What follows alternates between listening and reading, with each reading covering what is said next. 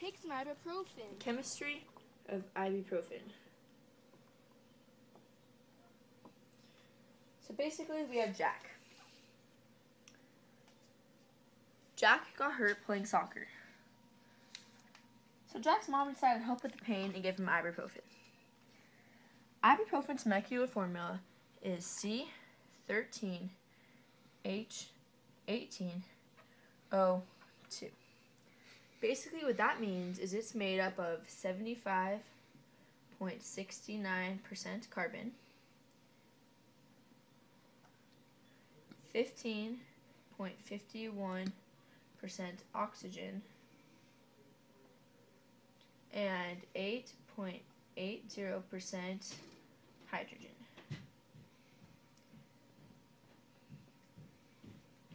What ibuprofen was made to treat arthritis, but they wanted less side effects than aspirin has. So it was made in 1961 by Stuart Adams. What ibuprofen does is when somebody gets injured, the nerve endings in the skin and tissues can feel or sense the pain.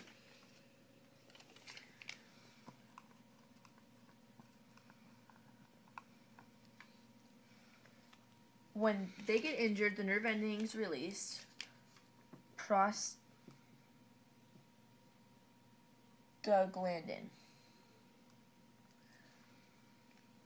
Prostaglandin sends messages to the brain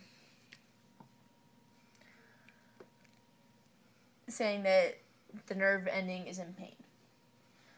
What ibuprofen does is it doesn't let the nerve ending send prostaglandin.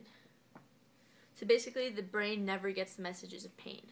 So therefore the pain is either decreased or it is not felt.